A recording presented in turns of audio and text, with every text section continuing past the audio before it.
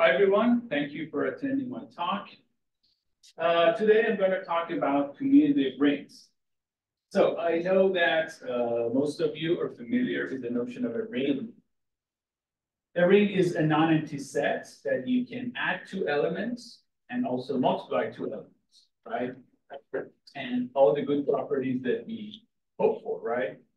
Addition should be commutative and associative, right?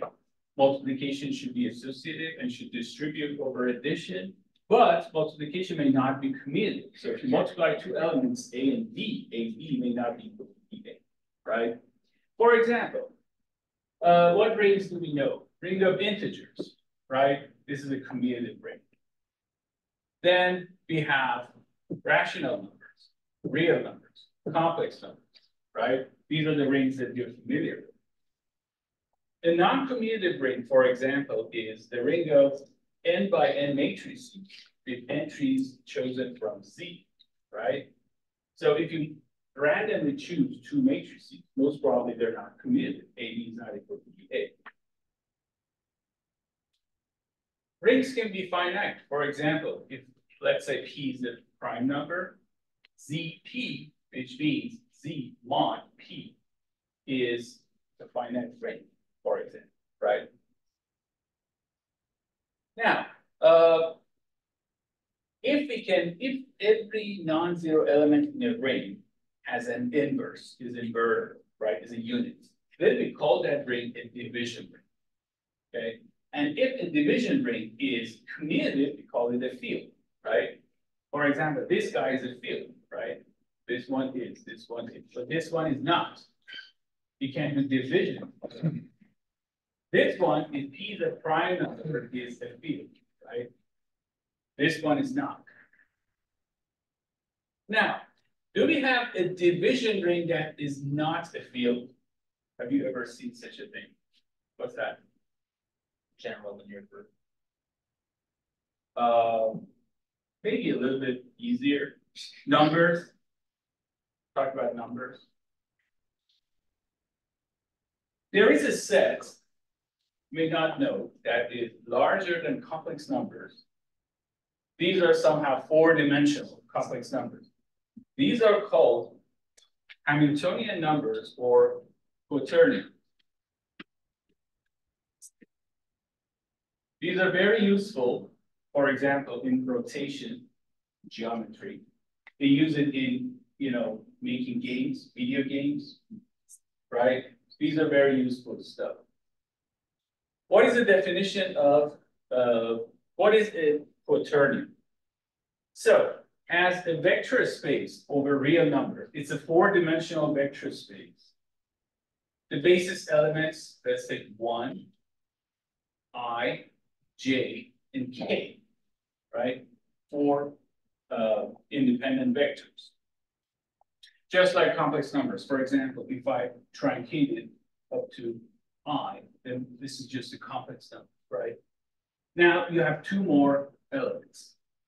And we have this property, I squared equal J squared equal K squared equal -1, right?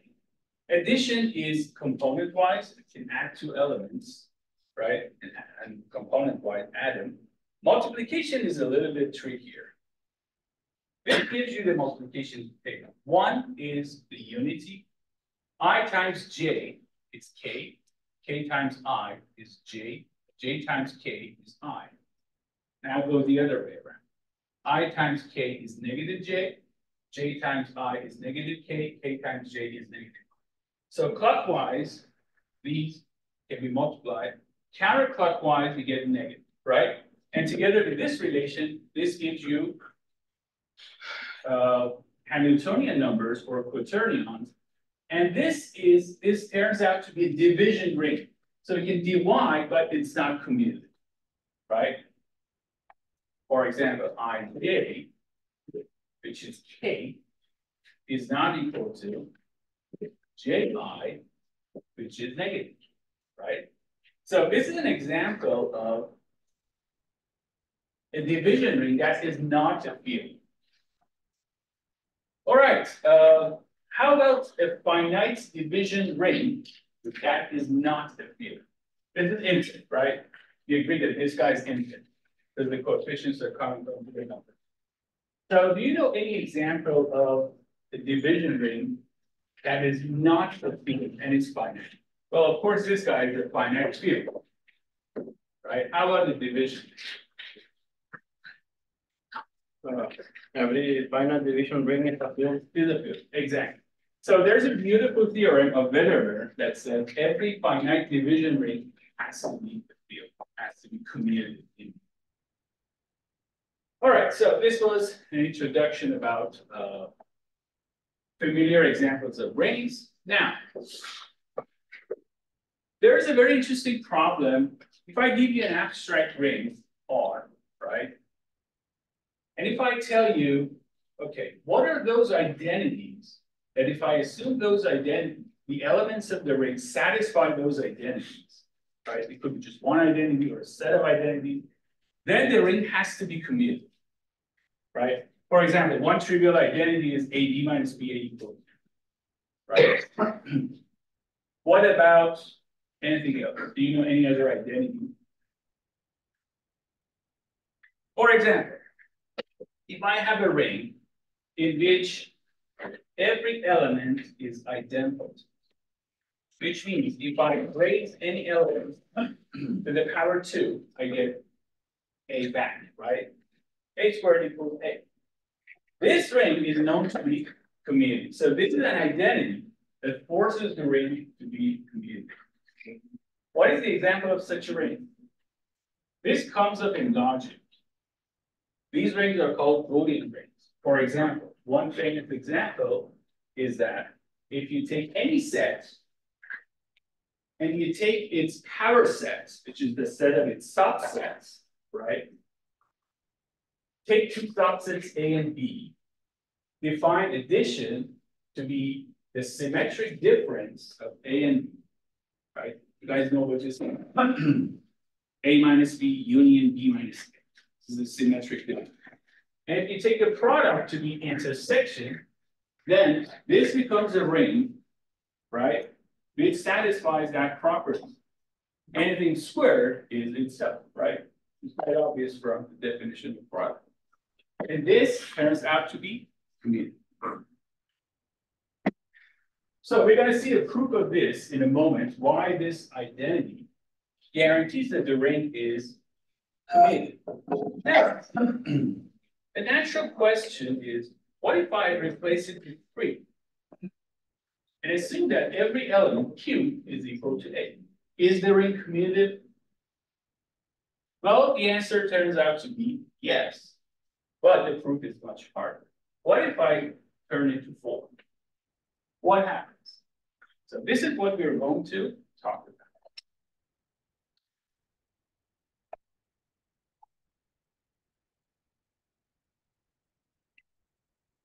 All right, let's start from the Boolean ring case.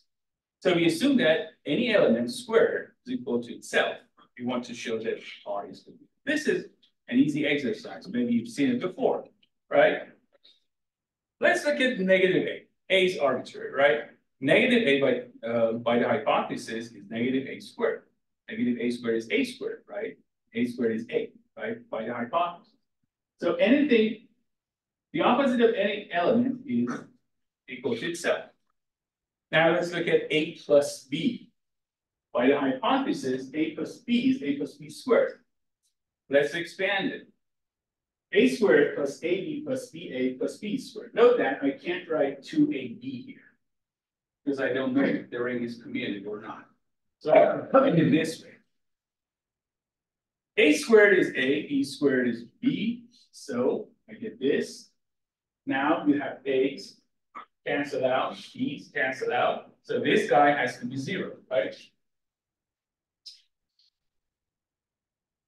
So AB should be negative BA, and by step 1, negative BA is just BA. So AB equals BA, which means the ring is commutative, right? Now, you want to try to prove that. What happens for power 3? I want to prove that still the ring is commutative. But before that, I need a very simple lemma. The lemma says, if you have a ring If AB equals 0 implies that A equals 0, any two elements, then every idempotent element belongs to the center of the ring.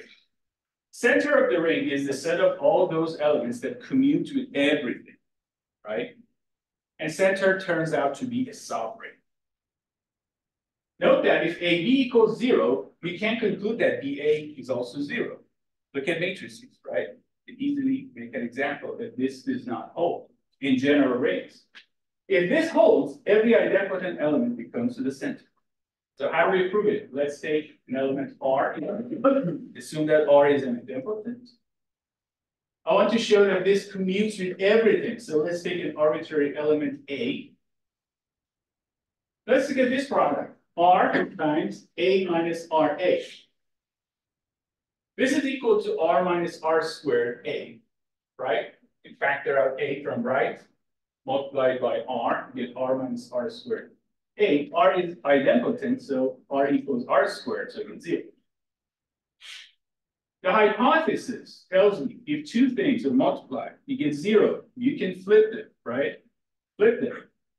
And multiply out, you get AR equals RAR, right? Now let's play this game with this guy. AR minus A times R. Again, factor out A from left. You get A times R minus 1 times R. So you get this, and that is 0. Use the hypothesis one more time. Flip it, you get this. Multiply out, you get RA equals RAR, right? So AR equals RAR equals RA by steps 2 and 3. So R is in the center, commutes with everything, right? So an idempotent commutes with everything. This is something that we're going to use in our exam. I'm going to show that if A cubed equals A for every element, then R is commutative. Let's see how we can do it. First, we show that if AB is 0, then BA is also 0 in any such ring. Well, it's fairly easy to see. BA, by the hypothesis, is BA cubed. Anything is equal to its cube, right? Now, what is BA cubed? I need to write BA 3 times, right? But in the middle, I can specify AB 2 times, right? Which is 0. So this is 0. By the lemma, every idempotent is in the center. Now I'm going to take advantage of this. Next step, I look at A squared, then square it. I get A to the 4. I write it as A cubed times A. A cubed is A, right? By the hypothesis. So you get A times A squared. This means square of any element is idempotent, right? By step 1, square of any element is in the center.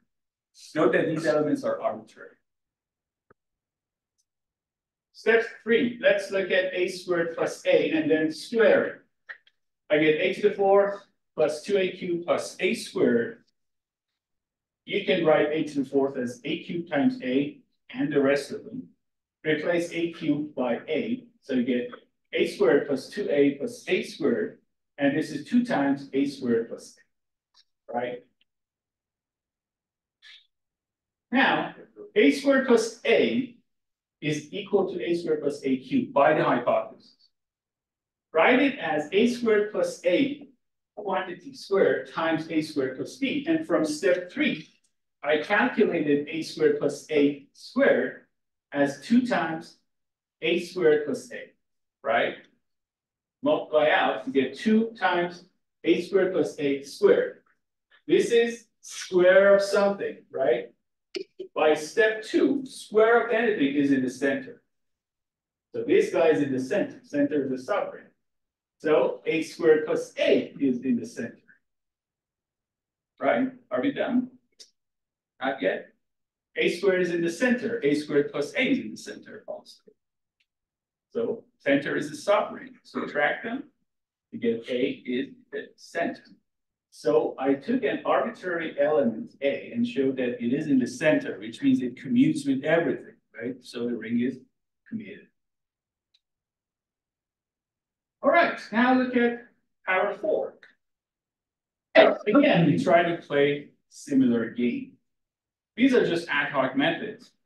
Negative A is negative A to the 4 by the hypothesis that is A to the 4, and that is A. So 2 times anything is 0.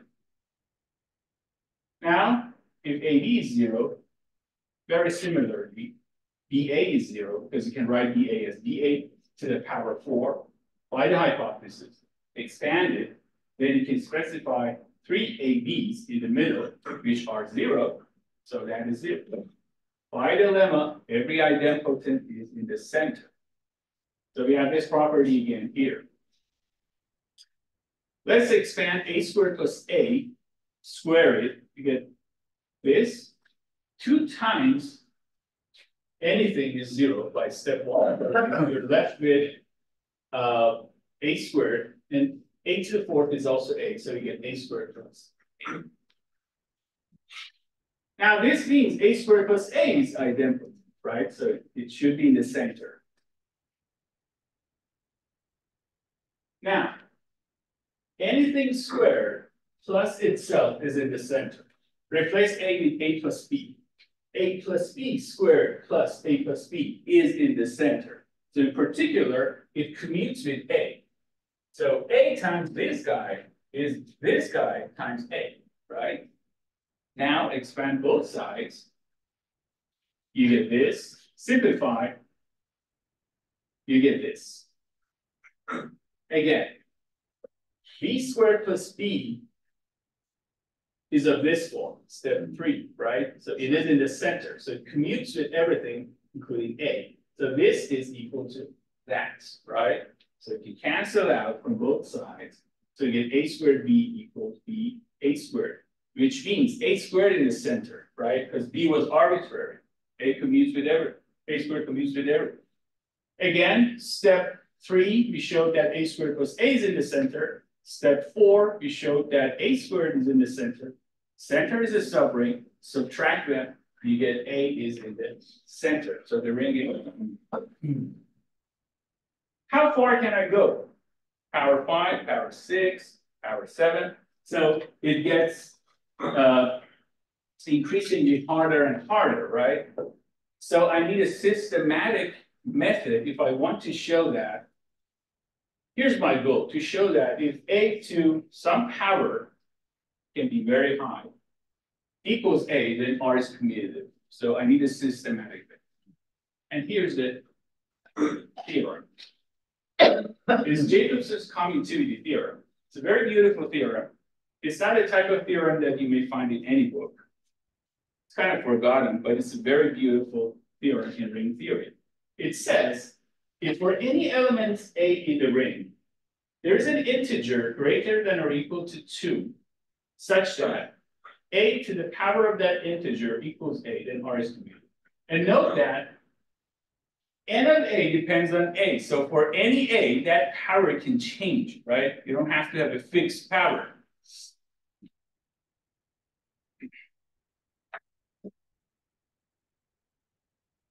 Right? Now, we're going to prove this theorem.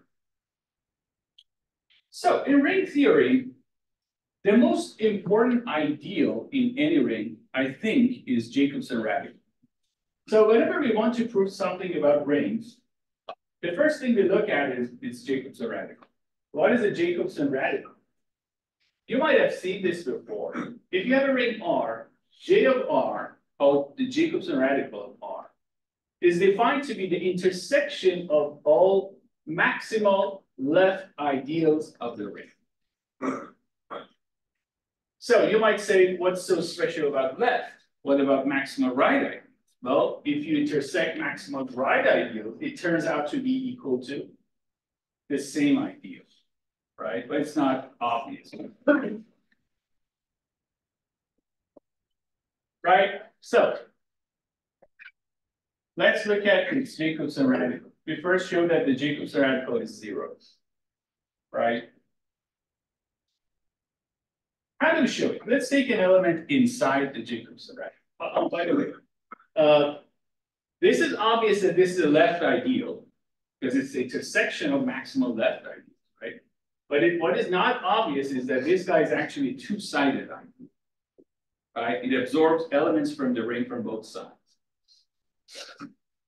Let's take an element inside it. Since it is a two-sided ideal, I can raise this element to some power, let's say n of a minus 1. It's still an ideal. Now, one of the very interesting properties of Jacobson radical is that if you take any element inside it, 1 minus that element is a unit, right? So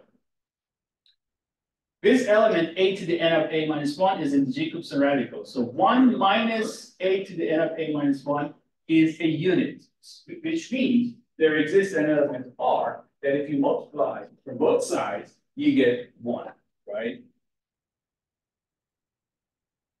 But now, what can I do from this step? Let's multiply from right by a.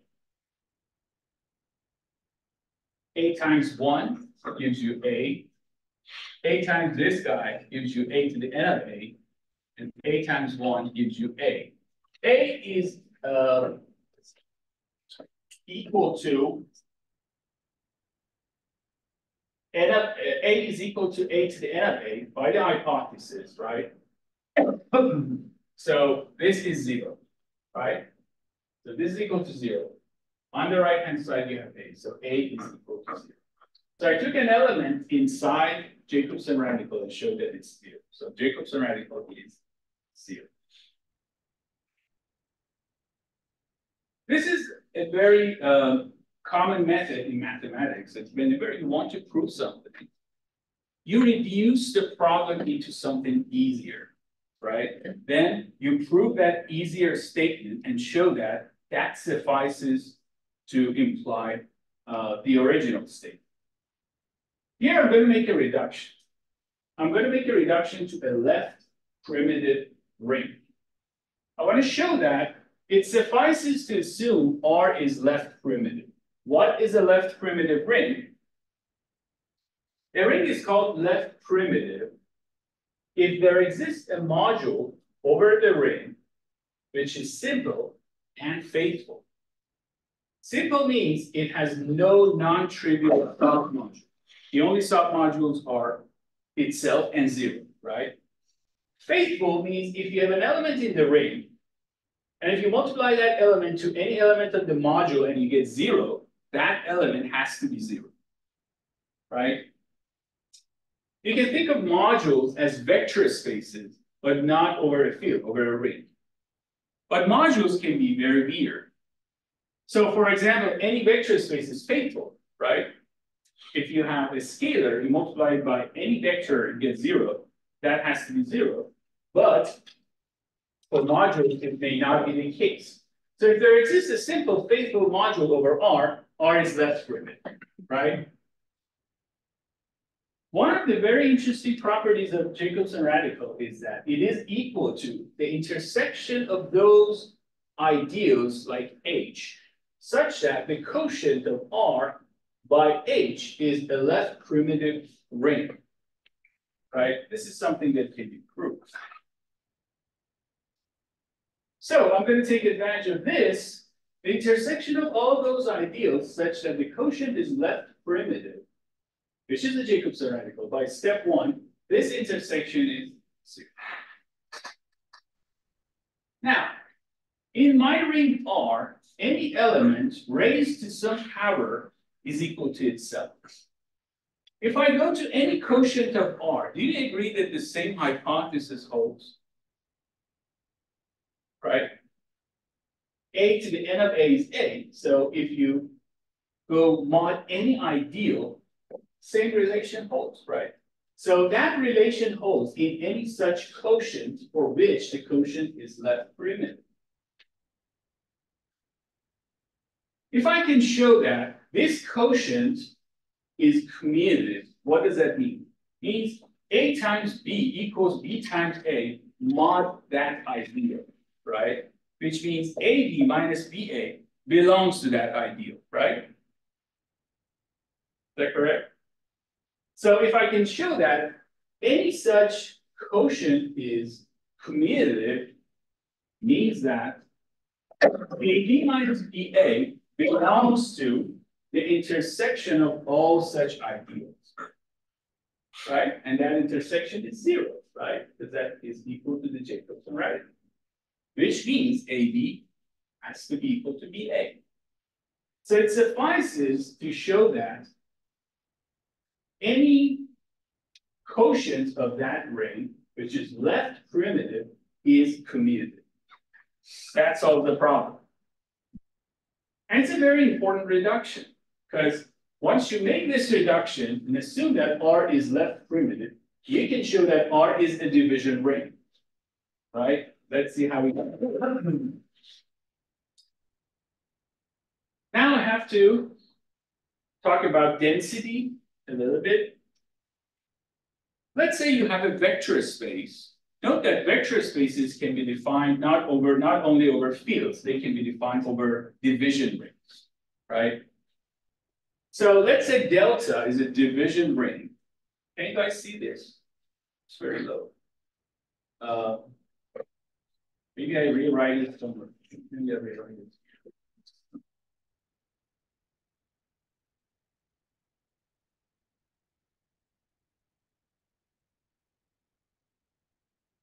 Let's say I have a vector space over a division ring. Let's look at the ring of all linear transformations from B to B. I denote it by n of endomorphisms of B over delta. These are the set of all linear transformations from B to B, right? Let's say S is a subset of this.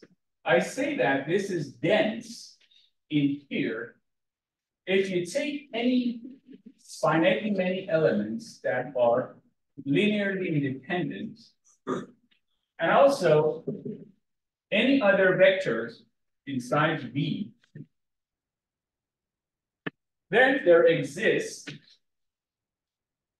a linear transformation inside S here that connects this set to this set, f of xi equals yi for every I between 1 and n. How many of you have taken topology? We can put a topology here over this set, that this density means density in the sense of topology, right? Now, if B is finite dimensional, then the only dense subring of this guy has to be itself. It's easy to see. So this is an interesting notion when B is not finite dimensional. Okay. Now, a very beautiful theorem, again, of Jacobson, says that is called Jacobson density theorem, says that a ring is left primitive if and only if R is a dense subring of endomorphism ring of a vector space over a division. That characterizes left primitive ring. So by step 2, we showed that we can assume R to be left primitive by Jacobson's density theorem. It is a dense subring of endomorphisms of a vector space over delta. So in particular, look at the definition of density. I can take any two vectors linearly dependent. Let's say x and y are linearly independent in B. Then I can pick also two other elements, no need for linear independence. Let's take those two elements to be y and 0. By density, there exists an f inside R, because R is dense in there, such that f of x equals y and f of y equals 0, right? We agree? That's just the definition. All right, what happens? Apply f to this relation. You get f squared of x equals f of y is 0. So f squared of x is 0. But y equals f of x, right? From here. And f equals f to the n of f. Note that f is an element of our ring. So by the hypothesis, there exists a power that this is equal to f to that power. And that power has been assumed to be greater than or equal to 2, right? And you know the second power over x is 0. So this has to be 0. Clear? What happened? X and y were linearly dependent, right? But y is now 0. What happened? V has to be how many dimensions? Can V dimension more than 2, greater than 2? No. So V has to be 1 dimension, right? Which means as a vector space over delta, V should be isomorphic to delta, right? Now, here I just mentioned, if V is finite dimensional, the only dense subring is this guy. There are no other dense subring. So R has to be equal to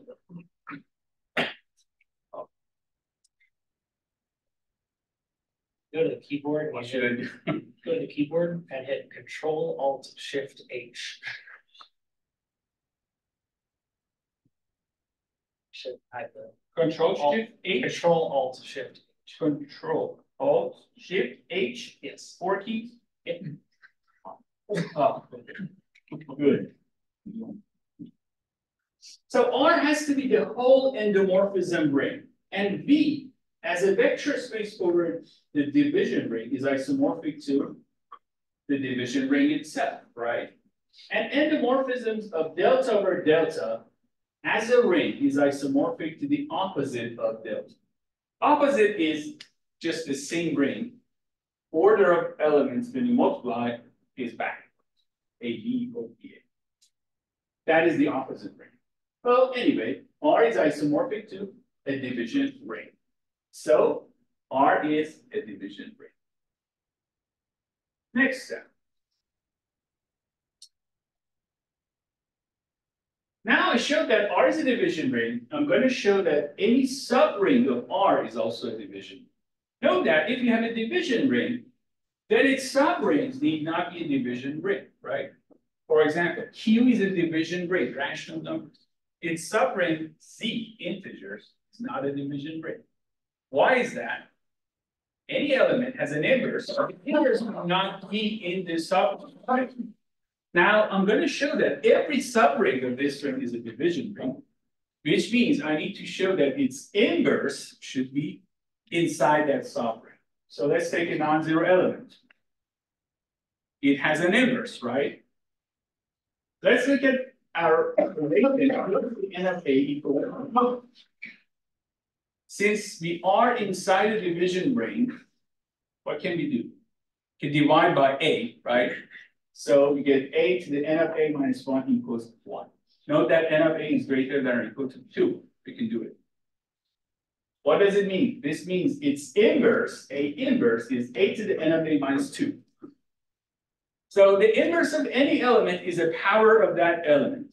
So if you take any subring, the inverse of any element is inside that subring, right? So the subring has to be a division ring. Also, I can show that characteristic is a prime. Note that a division ring, it has either characteristic 0, right? Or a prime, okay? And what does it mean for a characteristic to be, what does characteristic mean? It just means you just add 1 to itself, plus 1, plus 1, plus 1. If it never vanishes, the characteristic is 0, right? For example, in integers, you add 1, no matter how many times you add 1, you don't get 0, right? But in Z mod P, if you add 1 P times, you get 0, right? So the characteristic is P. Here, I just need to show that the characteristic is finite. Oh, sorry, it's not zero, it's positive, right? Then it has to be a prime. And it's easy to see. Let's look at 1 plus 1, raise it to the power n of 2. This is 2 to the n of 2. That is equal to 2, right? By the assumption. And 2 is 1 plus 1. Just expand the left-hand side. Simplify. So you get a bunch of ones added together and get 0, right? So the characteristic is positive, so it has to be a prime P. Now, here we make our assumption. Assume to the contrary that R is not commutative. We're looking for a contradiction. Since R is not commutative, its center is not equal to the whole ring. So there exists an element in the ring that is not in the center. Let's define K to be the subring of R generated by this element A. What does it mean? Any element of K is a polynomial in terms of A with integer coefficients, right? That's the shape of any element E. Then I claim that K is a finite division ring. First off, K is a subring of R, and I just showed that every subring is a division ring. So K is a division ring. And also K is finite. Why is K finite? Can you tell me why?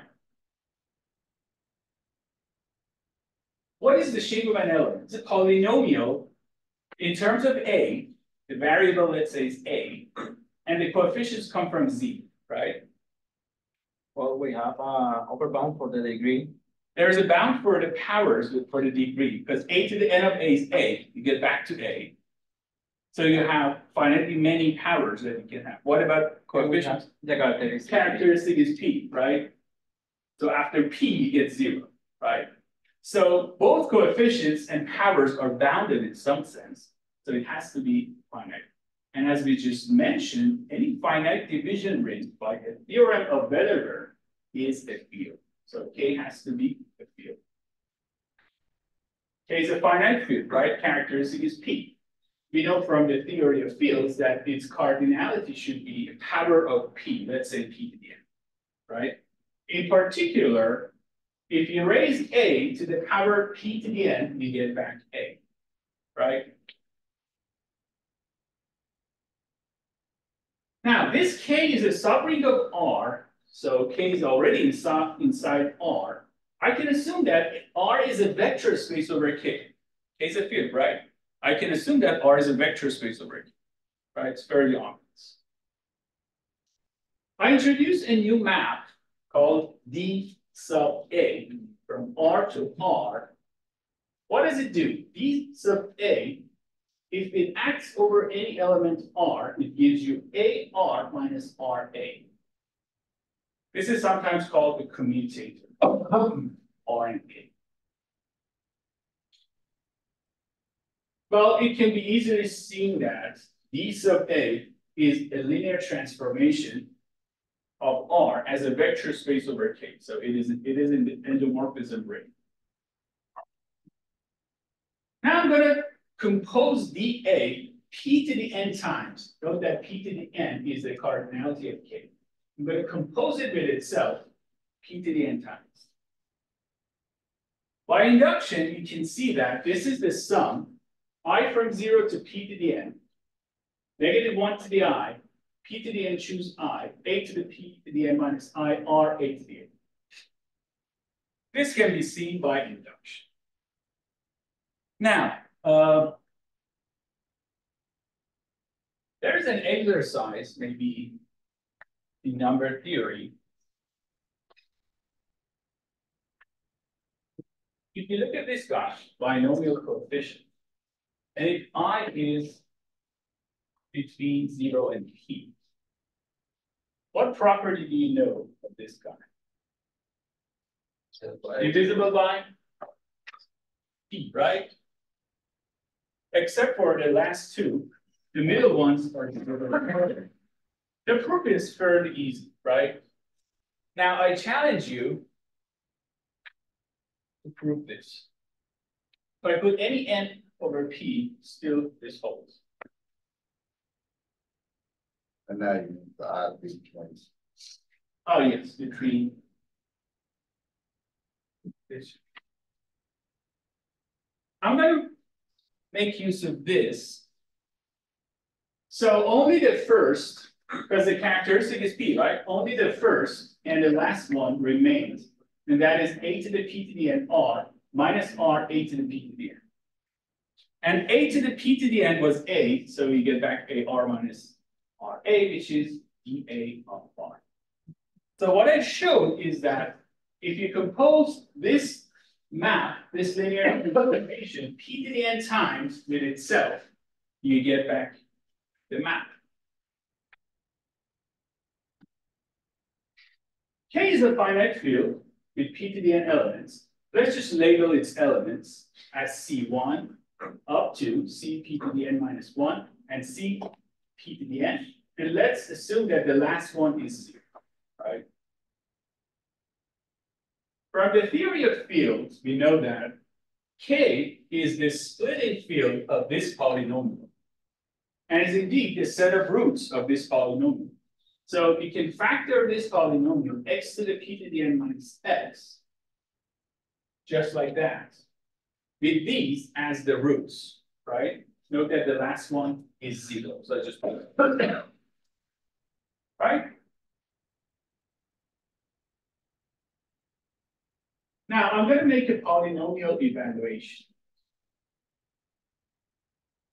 Let's let T be a subring of endomorphisms of R over K that is generated by C1 times identity of R up to C to the Pn minus 1 times identity of R D sub A.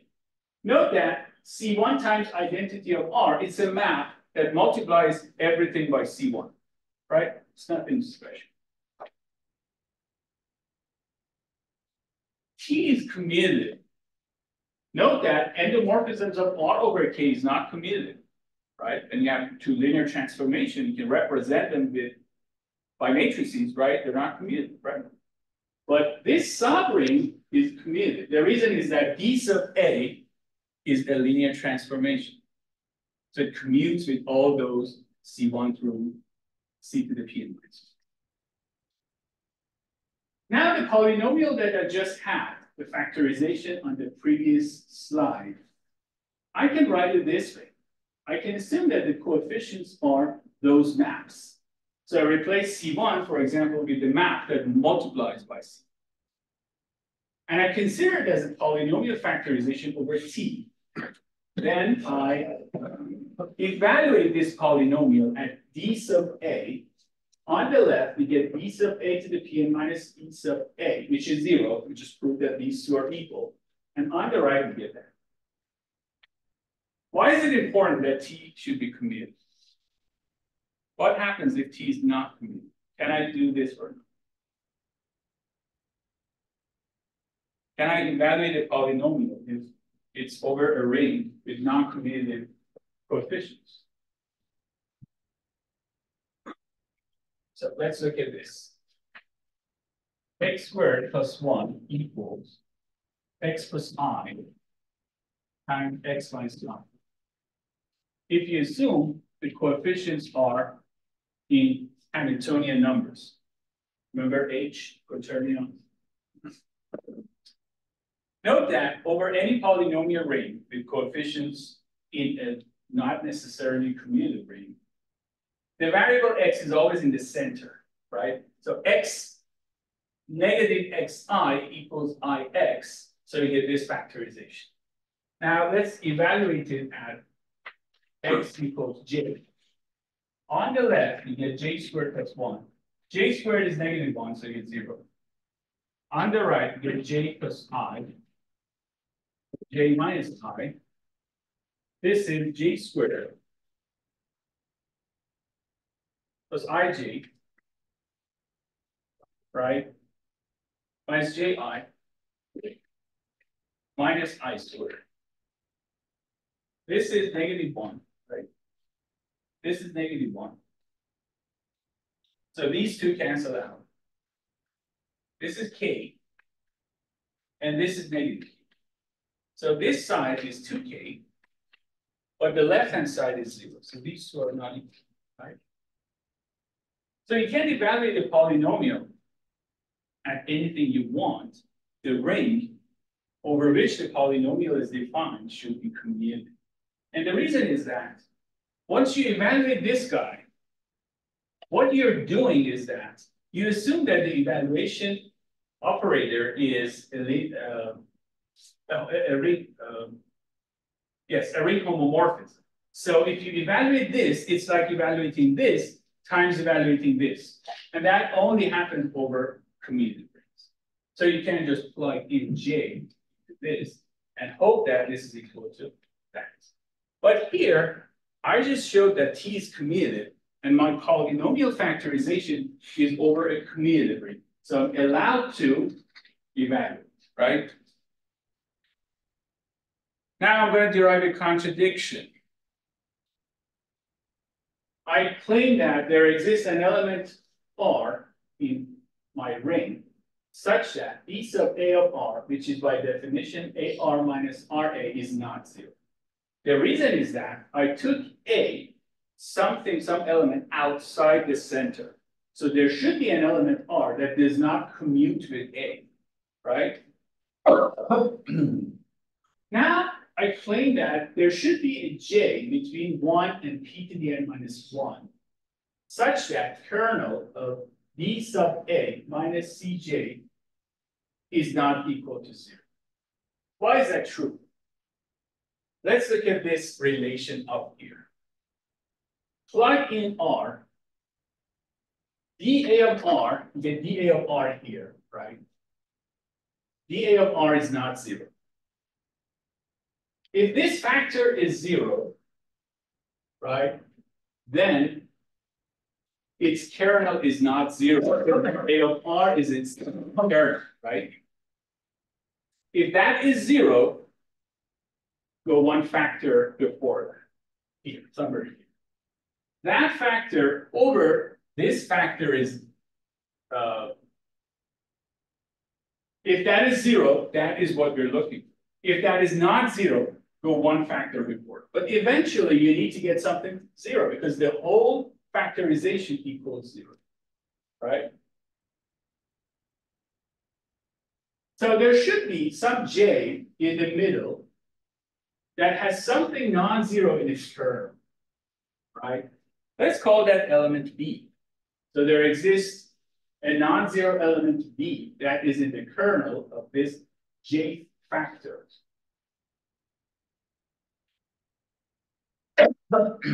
dA over B gives you AB minus BA, and CJ over B is just multiplication by CJ. So I get that relation. So I write BA, just move it to the right-hand side. So I get BA equals AB minus CJB, factor out B, so I get A minus CJB. A is in K, remember K was the subring generated by A. And CJs are also in K because we just labeled the element of K by C1 through Cp to the n. So this guy is in K, so it is in K times B. So I started from BA and showed that BA is in KB.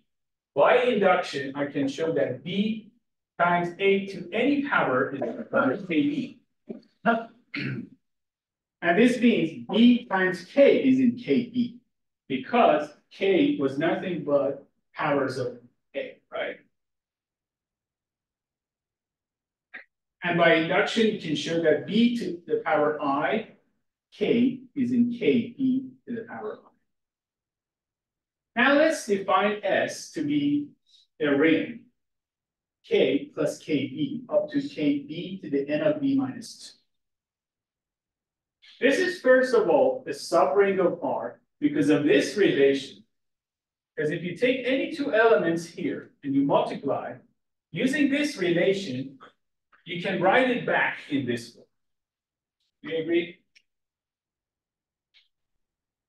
you end up with elements inside something like this or some power. You can write it in this form, somehow flip it, and then you get back an element in this. So this should be a subring. K was finite, and there is a bound on the powers of B. So it is a finite division ring. And note that it is indeed the subring generated by A and B, because K was the subring generated by A, and also we have powers of B. So S is a finite division ring. Again, we use Wedderburn's theorem and assume and conclude that S is a field. A and B are in S. S is a field, so A and B commute, right? So AB equals BA. Let's look at this relation. CJB equals AB minus BA. So this is 0. CJ was also an element of K, right? And K is a field. Multiply by its inverse. So you get B equals 0, right? Are we done or not? B is not 0. Easy. Contradiction.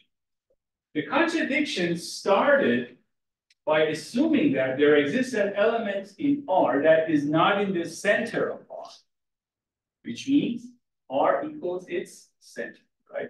So R has to be. So this is the proof of Jacobson's commutativity theorem.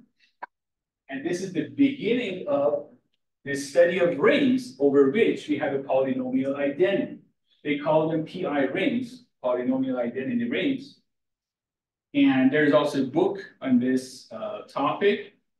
And they study various identities or set of identities that force a ring to be commutative.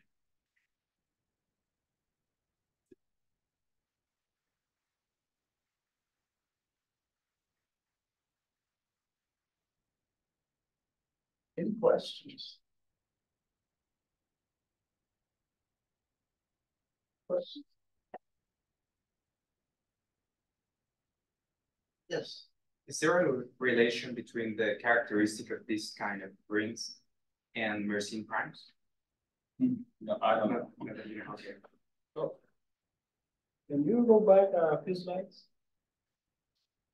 Oh. You mean Jacobson's theorem? No. There are 3 slides for Jacobson's theorem. This is the second slide. Which one? The first or second? When we say that R is dense in the homomorphism of delta and B, So, how do we choose delta and B? well, delta and B will be given by Jacobson's density theorem. That theorem provides a vector space V over a division ring delta so that R is a dense subring of that. And it's if and only if. So a ring is left primitive if and only if it is a dense subring of the endomorphism of a vector space over a division. These will be constructed in the theorem. Can you go to the next slide, please? There in the second line. Here, that turns out to be the second smallest number, such that that is 0. And I think the characteristic should be a Mersenne prime. So I just noticed that. I was wondering if there's a relation. Well, not necessarily, but this shows that characteristic is positive. So it's a prime. It might be smaller. Right, yeah, because that's you can. I'm not sure if that's the smallest. I'm just saying, like from there you can conclude that 2 to the n minus 1. It's going to be 0. Oh, you're looking for. Yeah, so those I numbers. just, if that turns out to be a prime, then it's a Mersenne.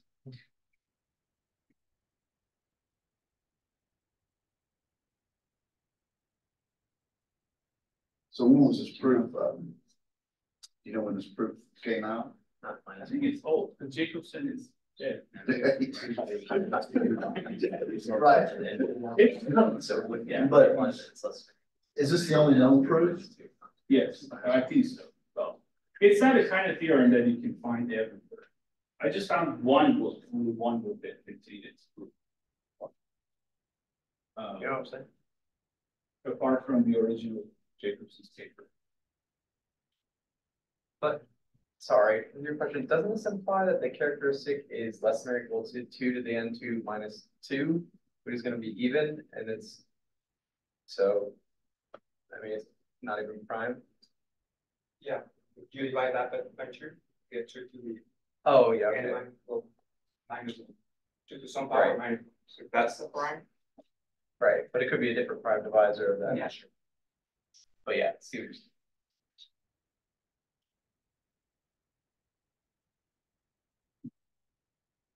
Other questions? All right, well, let's thank our speaker. Next week, I hope you all have a great weekend. I hope to see you all next Friday. That's so cool, but also it's like terrifying. That Jim game,